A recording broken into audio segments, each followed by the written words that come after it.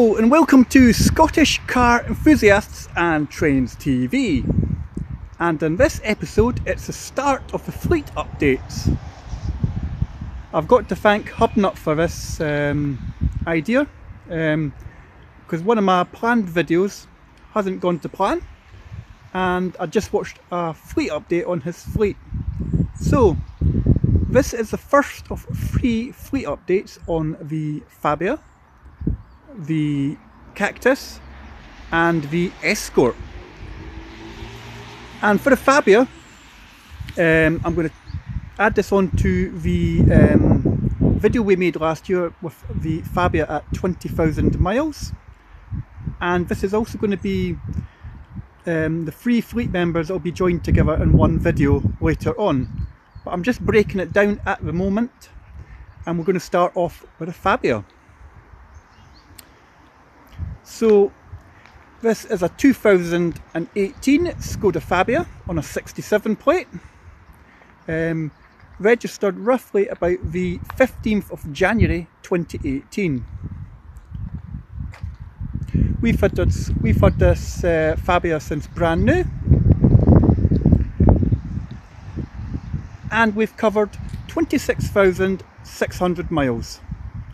So why don't we get into the warmth of the car, and we'll just tell you what's happened to the car this year.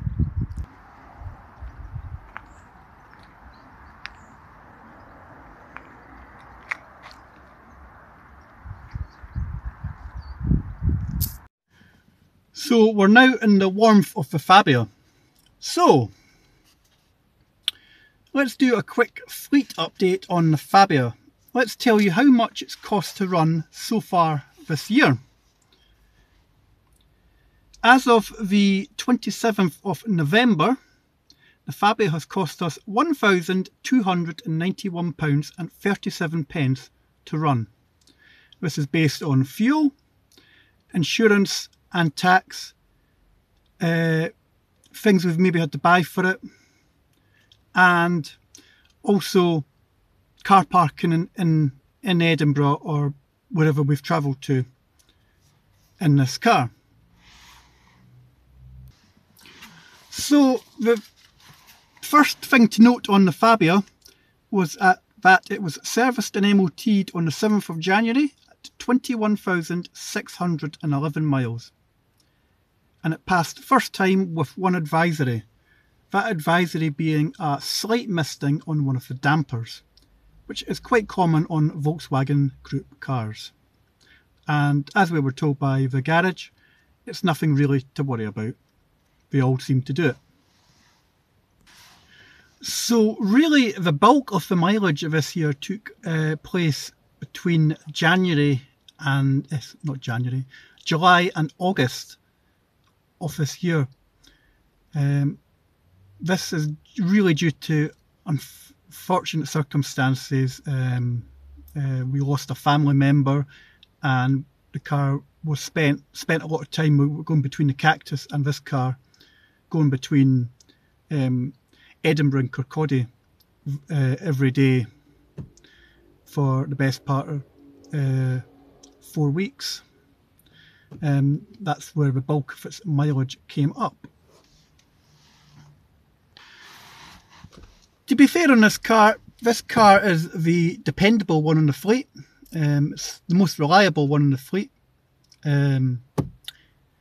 This car has only really had this year a couple of bulbs, and we've had to replace the blower heater resistor back in September. But that has been the only real issue we've had with this car. This car we just call a dependable one in the fleet because all it seems to do is run around the town, do the school run, go on the occasional jaunt, do the occasional tip run on it. So there's not really too much to report on the Fabia, apart from it's now at 26,600 miles. It's due to go in for its 6-year service and MOT in early January. Fingers crossed there's just due to the mileage on it, that it'll be again a pass, maybe with an advisory. But this car has not really let us down at all in the last year. Anyway, let's get on to the Cactus.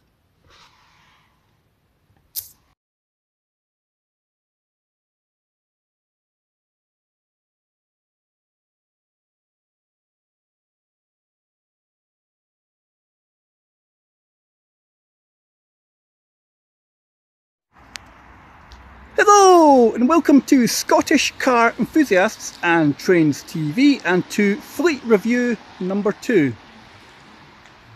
So we've already seen the fleet update for the Fabia. It's now time for the Citroen C4 Cactus. So this is a 2016 on a 16 plate, but I'll turn it on its private plate at the minute. Citroen C4 Cactus Touch. It was registered on the 2nd of May 2016. I purchased the car in April 2022 with approximately 42,000 miles on the clock. The car originally comes with steel wheels. You'll probably have seen the car mostly on alloys, but it's back on its steel wheels, and all I've done is I've just added a little centre cap from a Citroen Berlingo van or a C15 van and just resprayed the steel wheels. I actually quite prefer the look of these on the car. As I said, I quite like the look of these on the car, and I'm considering at the moment whether to sell the alloy wheels that I bought for it back in 2022. I've added a little neon light bar to the front of the car, and I've also added some roof bars and a luggage tray on the roof bars. It also sports a sun strip, and round to the rear it sports a Kraken Powerbomb exhaust. So why don't we get inside the car and discuss what's been happening since the last fleet update on this car. So we last done a fleet update when I had done 10,000 miles in this car. Current mileage on the car now stands at 56,298 as of the 2nd of January 2024. I've now covered 14,499 miles in this car since April 2022. So I provided a fleet update, as I said, at 10,000 miles, which roughly was about 6 months ago. So I'm just having a wee look through the notes that I've made on the car over the year. And to be quite honest with you, not a lot's really been happening with this car apart from it's just been getting the miles up on it. The car's proved reliable transport. The only sort of major expense we had towards the end of 2023 was the exhaust repairs and the handbrake repairs when the car was serviced and MOT'd back in November. Aside from that, the car's just been my daily car going to work, picking the kids up from school, and making various trips down to the motorist in the summer and just lastly back in December. So not a lot really to report on. It's been pretty reliable apart from the major expense at the end of the year. As I said, we've put the winter wheels back on. We put them back on probably about 700 miles ago. And costs for 2022 2023 equate to £3,320.65. That's including fuel, insurance, road exercise duty, and basically other things like parking in the town, MOT repairs, stickers that I've got for this car show display parking, and just mainly just parking and little parts that's needed to get. So yeah, total costs running the car over 2 years, including these costs, equate to £5,598.26. Future of the Cactus on the Fleet? Not entirely too sure yet. I'm hoping to get at least another year out of it, so probably potentially maybe looking to replace it September, October, maybe with something a wee bit quicker. But I'm not in a rush to sell this car. It's a reliable little daily car. Gets me to and from my work. It's ULEZ compliant. But my little niggle is that it may need exhaust work again come November at MOT time, because the garage that done the service and MOT were trying to put the blame on the aftermarket exhaust causing issues, and I might have to swap back to an original exhaust. So I'm going to run it again, run this car potentially till September, October, and potentially look for a replacement. But I'm not going to say there's nothing wrong with this car. I do like driving this car.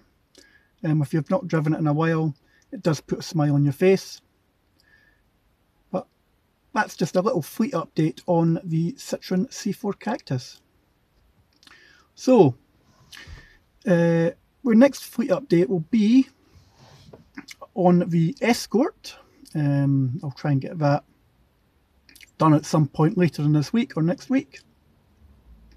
And as I said before in the Fabia Fleet update video, I'm going to piece these videos together to give you a fleet update of 2024, right at the start of 24, potentially later in January or towards the end of January, February.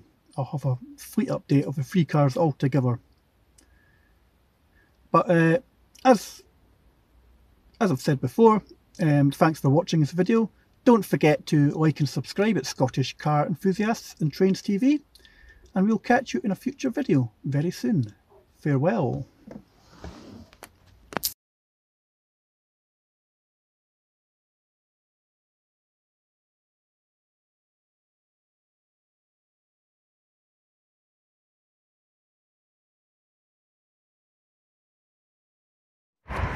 Hello and welcome to Scottish Car Enthusiasts and Trains TV, and it's fleet update number 3, which is the Ford Escort. So let's crack on with a fleet update. So this is a 1994 Ford Escort LX 1.8 turbo diesel, first registered on the 7th of July 1994.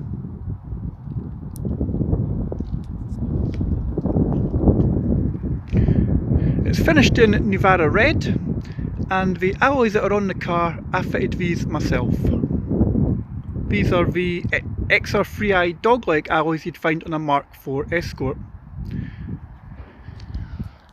I've just spent a little bit of money recently on a nude back tyre on the right hand, on the driver's side.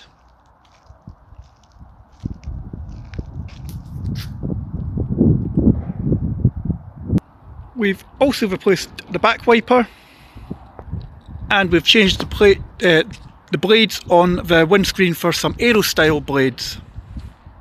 I know Hubnut won't like that, but I do actually quite prefer the aero blades. The car has covered 18,500 miles. and it's since 1994. So why don't we get inside the car and discuss the car in question. So as I said, outside the car has covered 18,500 miles since 1994. I've covered 990. We're not quite at 18,500, we're only 10 miles off it, but I'm calling it 18.5. So I've covered, time of filming, 990 miles in this car since October. Not a lot to report on the car. Basically, we're just getting ready for its MOT at the weekend, so we've had the handbrake adjusted. I've bought a new tyre. As I've said in the video, I've bought new windscreen wipers, front and rear.